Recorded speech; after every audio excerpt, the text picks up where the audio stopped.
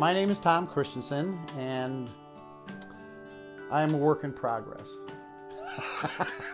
Born and raised right here, never ventured very much out of Villa Park.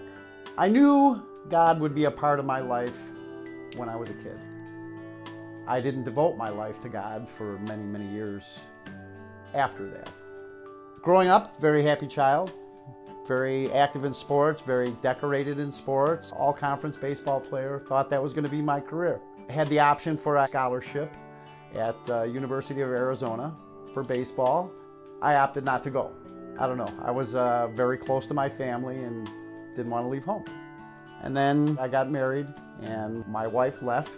I found myself as a single parent with 2 kids, ages 2 and 3. I faced some pretty tough times. My sister died of lupus disease. 2 weeks later, my mom died of a heart attack.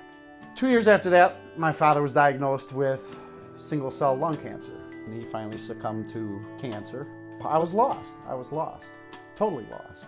You know, I mean, responsibility up the yin-yang and, you know, nobody to help. Enter Janine. I met her through a softball friend. Being able to offer nothing, I asked her to marry me and she accepted. But God pulls at you sometimes, and if you're open to His Word, He's going to put that Word in your mind.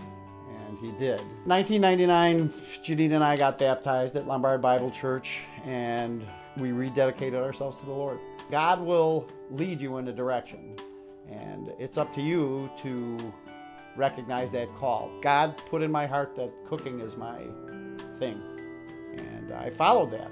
I learned how to cook when I was a single parent. I decided to take a cooking class on a whim, and from that cooking class I decided that I wanted to become a chef from one class. So for 6 years, evenings and weekends, 4 nights a week, I would travel to Elgin, a 50-mile round trip, and I got my culinary degree. I became a chef.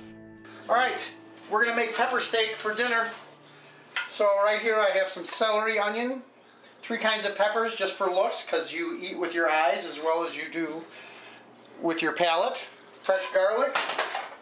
And I have some nice round steak. I have it all sliced into little slices that will braise for about an hour and a half, and it will be the best meal you've had.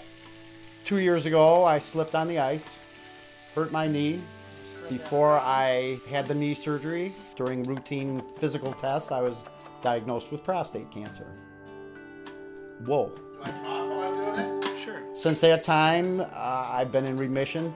Cancer is still there, but it's under control. You realize that God is all you need, and that doesn't come to fruition until you realize that God is all you've got. I'm sure God has a plan for my life, and I'm solid in that.